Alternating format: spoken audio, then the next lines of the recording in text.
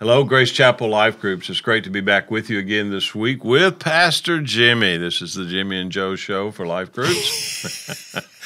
And this is an exciting week. As you know, Pastor Rob is starting off on the spiritual disciplines, and he has very creatively put together some categories that the disciplines fall under, and we're going to be dealing with that over this series. And I'm really excited about that. And this particular week, we start with private devotions. Yeah.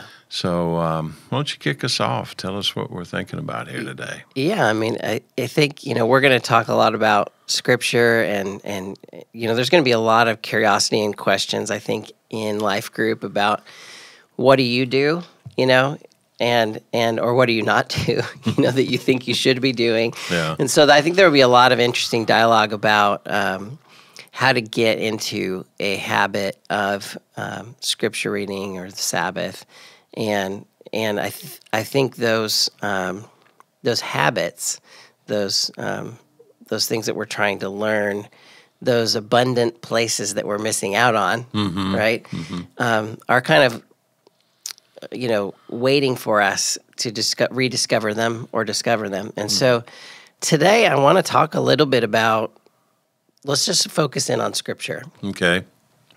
What are some habits over the years that, for you, as you're trying to get into the Word of God, trying to get, first of all, your heart motivated to be in the right place, to desire it, and then when you're doing it, what has worked for you? What has helped you to get into the Word? What has impacted you the most, I guess, over the years? Yeah. For me, Jimmy, I can't think of Scripture and reading Scripture without that being combined with solitude. I've never, even when I was a student in school, I'm not the kind of guy that could be in a noisy room and study. Some people can block out everything and study in the midst of chaos. I can't do that. I've got to be in my little remote place, my closet, if you will, as the Scriptures talk about. And so mine is coupled with solitude. And for me, when you start talking about the discipline of studying Scripture, learning the Word of God, I have to have a quiet place to get off and to do that. And that's that. Funny story. Beth, who we've been married 43 years now, and she knows me real well, obviously. And when I don't have opportunities for solitude, and this is one of the interesting things about discipline that we need to remember, is once you have learned to enjoy the disciplines, it really gets you when you miss out, right? When they're interrupted. And so if I go a period of time without my solitude, without my opportunity to sit down and study the Word and pray and do the things like that, it has an adverse effect on my personality and everything. As much as I enjoy being with people, I have to have my quiet time. And even today with my adult children, they'll go, "Mom, what's wrong with Dad?" And she'll go, "He's okay. We just got to leave him alone, let him have some time."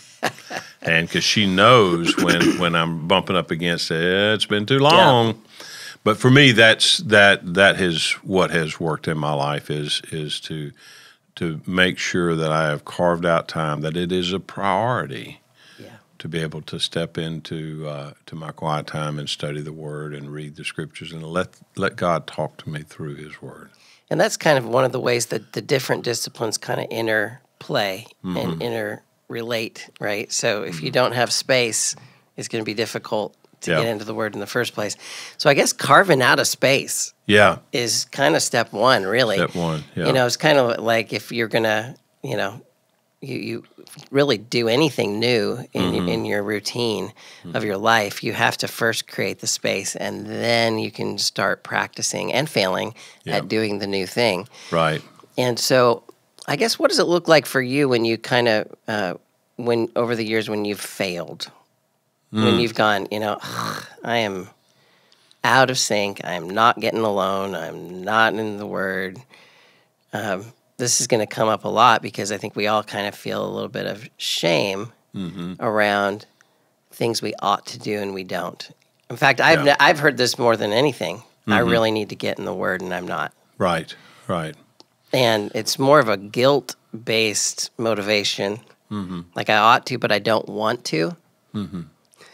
Yeah. So I guess my question is, how do you get your want to back? Yeah, and that's a great question. For me, it's not so much a guilt. God loves me no matter what, and He's always here for me. He misses me when I don't carve out the time. So I would lay guilt aside. If you're feeling guilt or shame or something like that, cast that away. That is not of God. But for me, what I see happening, Jimmy, is that my whole attitudes change. I start making poor decisions. I mean, it just has an adverse effect in your life. When you're not carving out that time, then your anxiety comes up. I mean, you're not dwelling on the Word of God. You're not meditating on the Word of God. It's not filling your heart, your soul with God. And so therefore, that hole is being filled with something else. And so anxiety levels raise. You start snapping at your family, at your friends. You can go into depression. All kinds of things happen as a result of failing to carve out time for these disciplines. And, Scripture is one way, and probably out of the disciplines in private devotion, the primary way that we learn to hear God's voice and understand who God is, and so we can distinguish between our voice, the devil's voice, and God's voice in our head, And so I think filling our minds with what's true in Scripture. Right. I want to give people a bunch of different ideas. I grabbed some books off my shelf, just one of them by Philip Yancey called The Bible That Jesus Read, and it's all about why the Old Testament really matters. So if people are kind of like, okay, the Old Testament's a complete mystery to them, this really kind of will energize the why behind, really understanding why the Old Testament matters. This is a new thing that came out and that I really think is neat, and it's called Immerse. And it takes the Bible and breaks it down into big chunks. So the beginnings is creation and Exodus, Genesis and Exodus. Right. And as you kind of read through, it reads just like you're reading a novel. And there's no numbers. But up in the top left, you can see where you are in Scripture. It is Scripture. Like it is word for word Scripture, but it's written not as a paraphrase, but as actual Scripture, but it's broken down into big chunks. So you can actually have more of a novel, immersive reading experience. It changes things for people that have kind of gotten into a dry place with Scripture and to think about it differently. So they have all the different major sections of the prophets, the Chronicles, the poets, the Gospels.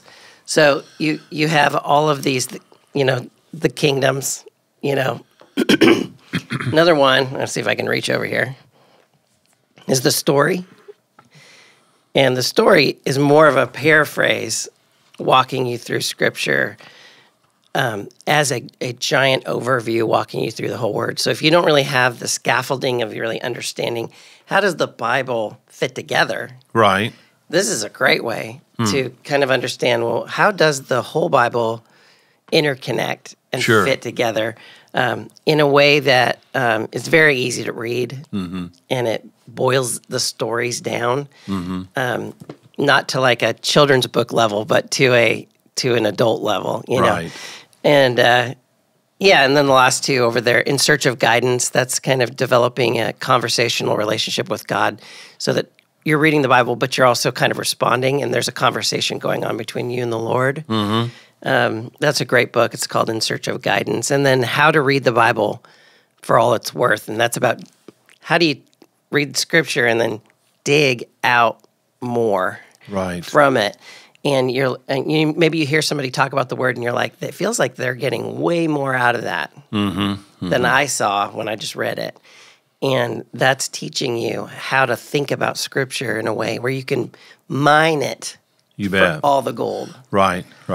Yourself. I know one of the things that Pastor Dave Buehring shared some time ago, he would oftentimes take, and if he wanted to kind of discover or rediscover something about God, say for the character of God or a particular attribute of God, he would get that color. He would get a specific color of a marker and dedicate that marker to that what he was looking for.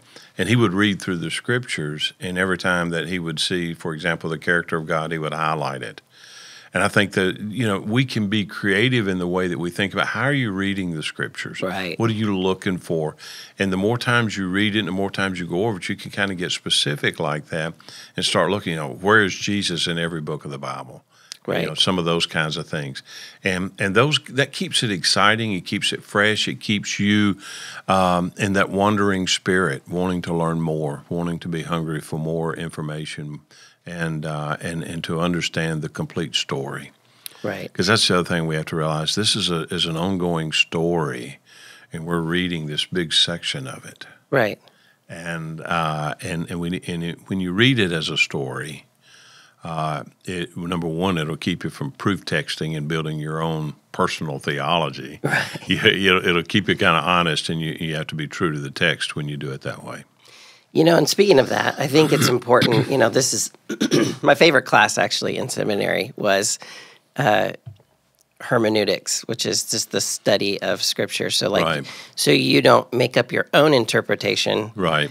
but that you get it right, because there's a right interpretation of Scripture so that you can kind of go, okay, well, is this off base or is this in the category of accurate? Yeah. And I think the very basics of that course, we would get a scripture and we would have to kind of interpret it like a commentary, where we would be interpreting what we thought the scripture was saying, and then we would give it to him, and he would have a red pen, and it would be what he called his heresy pen, and he'd be like, he would underline anything that's completely, and there was heresy in every interpretation, because it was like, that's wrong, actually. That's not what God's like. That's not what he means by that, or that is totally out of context. So some of the principles from that were so crucial to me was always read Scripture in the context. Yes. And it's very easy to read a little tiny section and get it out of context. Just like if you walked into a conversation in the middle and you heard part of it, you could totally misinterpret what's going on. Right. And so anytime you take a piece of Scripture and you don't go, well, where are we? What's going on? Who's there? I mean, if you turn on the TV, you would do that before you start interpreting what was going on. Sure. I mean, you'd go, okay, well who are the characters? What's the storyline? You'd probably pause it and say, what happened so far? Yeah. Well, and this is crucial. Yeah, and this is the beauty of the Community of Life group, is that everybody is bringing to the table insights that God has given them. Right. And so one of the things I would do is they think about and discuss this coming week about the Scriptures and about the nuggets and studying the Scriptures and that. One, to share with each other what disciplines you have regarding reading Scriptures, what works for you, and kind of everybody learn from the best practices, and it may give others ideas and that. And don't be ashamed if you're not regimented yet. That's where you're trying to get to. Right. And we all fail and we all miss those days and things like that. But encourage each other. So that's one nugget. And the other is how to help each other interpret. Put on the table the nuggets to talk about, and listen to the insight that the Holy Spirit gives different people, and what they may know about that context or that historical setting or things like that, and let that help each one grow. So that, for me, would be some good questions. Because we're always kind of helping each other see it a little clearer, and that's why we get together, because you don't have a full picture, and so you'll be talking about a scripture or a story in the Word of God, and maybe you put something on God that he's not really like, or you put something into the text that's not really there. Yeah. And we kind of have to correct one another a little bit and go, well, that's an interesting insight, but God wouldn't do that, or God's, and that's about synthesizing Scripture. That's about taking. You can't just go, all right, I'm going to only look at this one piece and I'm going to completely understand it. You have to look at the Bible as a whole. Yeah. And so if over here there's clarity on this topic, you're going to go to the places where it's the most clear, not the most vague. Right. And then and really try to pull out an interpretation, an understanding of Scripture. So that's why it's so important to know the Word as a whole, because some things are unclear, but if you look at the whole context of Scripture, you're like, okay, this is true, this is true, this is true, and it gets you in the middle of the road again, instead of falling off the ditch on either side. And the two sides that are the most obvious that we all fall off is what we've been talking about, is the danger of the disciplines in general, is that you can fall into legalism on one side, right, and you can fall into license on the other. Right. And so how do we walk in the truth of God's Word in grace without becoming legalistic, without becoming controlling or manipulative in the way that we're approaching life in our relationships? All of that is so crucial, and these are just ideas of kind of ways of getting you re-engaged with Scripture. Some people are on their phones with using YouVersion, and you can pick a reading plan, and it'll send it to you. Or there's ones you can just listen to. If you're like, I don't like to read, get the ones that you can just listen. Audio, yeah. YouVersion has an audio option on many of the translations, and so you can actually listen to Scripture in your car really easily. Okay. So there's a lot of things you can try, and I think there's going to be a lot of that kind of conversation going on in the groups as people are trying to figure out, well, how do I actually apply this? If that's not happening in your group, then we just learned about Scripture and that it's important for no reason. If we don't actually talk about, well, how do I do this? What are some ways I could do this differently? Then we can't grow. We can't learn. We can't get these new habits that we're talking about. So make sure that we're all talking, and you give people 100 ideas so that the ones that fit, and someone might go, I'm not going to do this. And it's like, I know I don't have time. And it's like, well, what about listening to the Word in your car? Yeah. It's like you're already in your car. Help people find solutions. Start somewhere. Start somewhere. Start small. Start somewhere. Yeah. Well, there you have it, life groups. A lot to talk about this week. Dive into the Scriptures, talk about good practices, share ideas with each other, and encourage each other. No shame. Thank you. Good to see you. God bless.